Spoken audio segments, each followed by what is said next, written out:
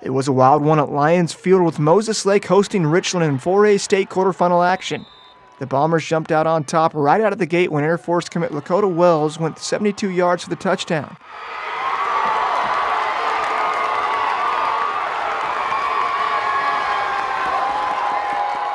The Chiefs tied things up just 3.5 minutes later when Wes Harrington scored on a quarterback keeper. Down 10-7 after a Moses Lake 38-yard field goal, Richland regained the lead in the second quarter when Paxton Stevens found Ryan Wolski for a 20-yard score. The Bombers would take the 14-10 lead into the break.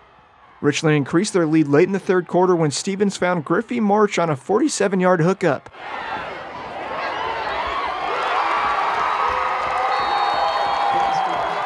A Moses Lake trick play resulted in a 30-yard Henry Russaw touchdown, cutting the lead to 21-17 going into the fourth quarter. Moses Lake had chances to take the lead in the final quarter, but turnovers, including this Brecken Gallier pick six, sealed the deal for the Bombers.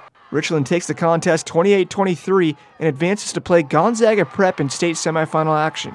Lakota Wells was the leading rusher for the Bombers with 121 yards and a score.